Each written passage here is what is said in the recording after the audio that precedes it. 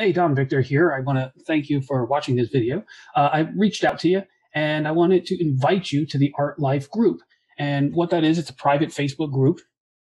And we focus on three aspects. We focus on critiques, composition, and commerce, or the ability to sell your work, your salesmanship. Because over the years, where I found a lot of artists suffer is in those three areas. So specifically in business, a lot of times artists are just not business savvy. They don't really know how to sell. They don't know how to sell themselves, their artwork. They don't know how, they don't understand the psychology of sales. And so they miss out on a lot of opportunities because they just don't know. Okay. The second part is composition. The number one part of your artwork, since you're running a business, you're selling a product or a service. Let's say you're doing commissioned portraits. The number one place for you to get a big ROI, especially if you're like an older artist, maybe you just finally retired, or your parents have, in a lot of cases, maybe have passed away, and so the kids are out of the house, and finally you have some time to paint again, but maybe you've been at it for many years as well, and you want to get to that next level. Maybe you're getting to a place where you're just kind of tired of copying landscapes and eyeballs and teeth and photographs, and you want something that's going to engage your mind a little bit more, or a lot more. And so what we want to focus on is storytelling, but specifically through composition. Composition, you can be an incredible painter, great draftsman in terms of drawing, but if your composition sucks, your painting sucks. And that's hard to hear, but that's the reality. Now, you can be a mediocre painter, and if you're great at composition, you will engage people for generations. But an incredible painter who's mediocre at composition will be forgotten. And it's interesting. That makes me think of Degas. Degas once said, there are painters who are far better than I, but because I remember I'm a draftsman first, meaning a designer, a composer first, I will be the one they remember.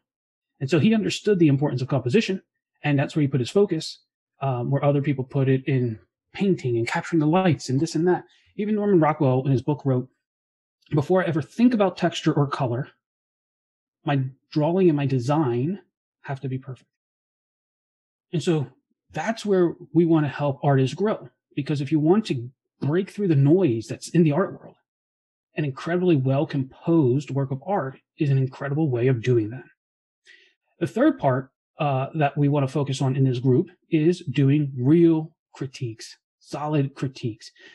I have witnessed so many artists over the years so frustrated because they want feedback, real genuine feedback. They post their work and their family and friends are like, oh, we love it. And they're like, well, thanks.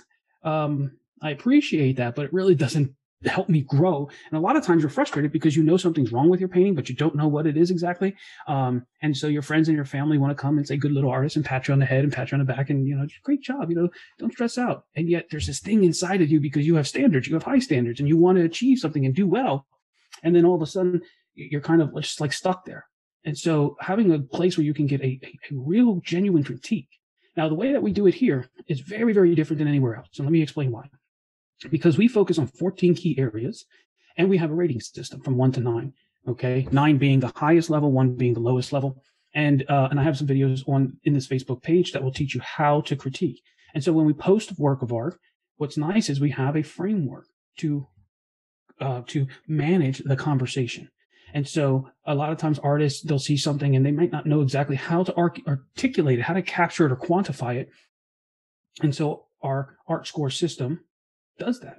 And so if you post a work and somebody says, hey, I'm looking at the values of your artwork, and I'm going to say it's like maybe like a 7, which is high. It means that you know what you're doing, but it's not a 9. It's not a high yes. It's yes, these are good, but it's a low yes. It's not a middle or a high. Okay. But maybe they look at your structure and they say, well, your structure's a 4. It's a low kind of there, right? And this gives you a way to begin to see and quantify where you really are. And out of the 14 characteristics, you might be really, really high in some things and low in others. And if you're looking at 10, 15, 20, 30, 40, 100 people saying, hey, they're giving you lower numbers in this area and higher numbers in this area, you could walk away feeling very confident in those high areas. And now you know exactly where to hone your skills and focus in order to grow your artwork, okay?